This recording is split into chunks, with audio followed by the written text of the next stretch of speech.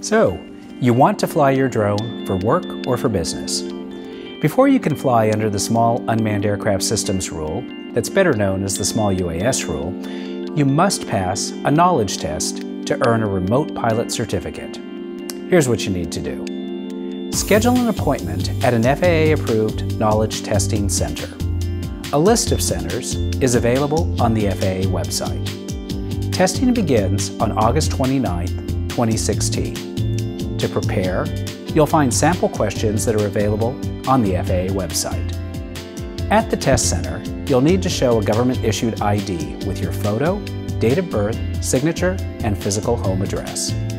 The testing center will charge you approximately $150. After you pass the test, you must complete the FAA Airman Certificate and/or rating application. Within 10 business days, you'll receive instructions for printing a temporary Airman Certificate.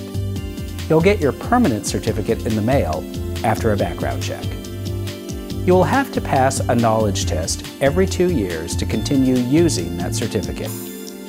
If you already have a pilot certificate and had a successful flight review in the last 24 months, you can skip the knowledge test and complete the remote pilot training course. You'll also need to validate your identity through a Flight Standards District Office, or FSDO, or their designee before receiving your temporary certificate. Remember, whether you fly your drone for fun or for work, safety is everybody's business.